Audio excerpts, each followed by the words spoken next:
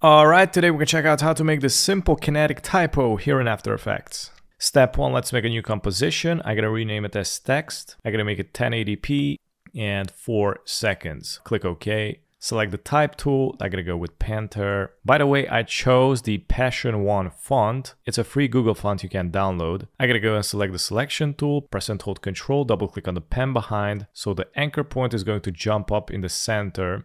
And I'm going to align it perfectly to the center, press the letter S, scale it up. And I'm going to customize the text a little bit. I'm going to double click on it, press enter, and I'm going to adjust the kerning in between the letters. So I'm going to press and hold Alt, press the left arrow, so it's going to bring it together a little bit more. And I'm going to customize them one by one. And now we're going to go to the effects and presets, type in Mesh Warp. There it is, drag and drop on the text, and it's gonna create these grid lines. So we're gonna need to decrease these. So we got the rows, I'm gonna need to decrease it by 2. So it's gonna make one line here, and we're gonna decrease the columns all the way to 4. And I'm gonna activate the stopwatch at the distortion mesh. So this is gonna be the default, and I'm gonna bring this to the 20th frame. And from here, we're gonna go up here to this little corner, click on it. So this is an anchor point. Press and hold Shift, let's go here to the center, click on this anchor point. Is going to select both of them, and we're also going to select this bottom one, and now we can pull it. So as you can see, it's going to distort it. Now I'm going to go to the 10th frame,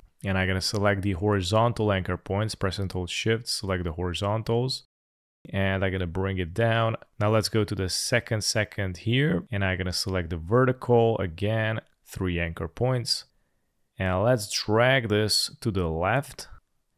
I'm going to go to the 20th frame, horizontal anchor points again, and let's bring it up.